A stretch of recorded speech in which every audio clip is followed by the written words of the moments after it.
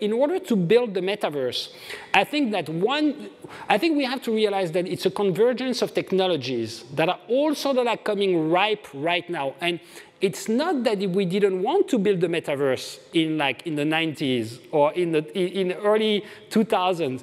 It's because we didn't have the proper tools. Not everything was built, right? This is really where Rev should talk, but I would like to identify like a few pieces. One piece is the software piece, right? The game engines. And the evolution of game engines shows that we came closer and closer to like rebuilding reality as we sit in the real world, but it took a long time, right? So we're going to very quickly go over this, and Rev will be talking about that. And then there's the hardware piece, right? The graphic card just did not compute this game in a very realistic way. Again, this is Rev's territory 100%.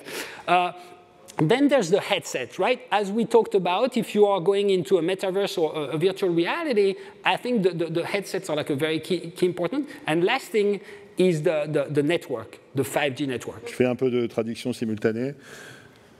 Élément essentiel, une des briques essentielles, ce sont les moteurs de jeux vidéo. On voit leur évolution, ils partent de Pong, tout le monde a joué à Pong, comme dirait Sébastien, j'espère. Et puis ensuite, c'est devenu de plus en plus sophistiqué jusqu'à Unreal et d'autres, évidemment. Et on voit bien la progression de la représentation et de la visualisation qui devient de plus en plus sophistiquée, c'est ce que nous disait hier Marc Petit, et il y en a d'autres qui le font. Et l'autre élément qui est très important, c'est les cartes graphiques. Et puis le troisième élément, c'est le network, c'est la capacité de distribution.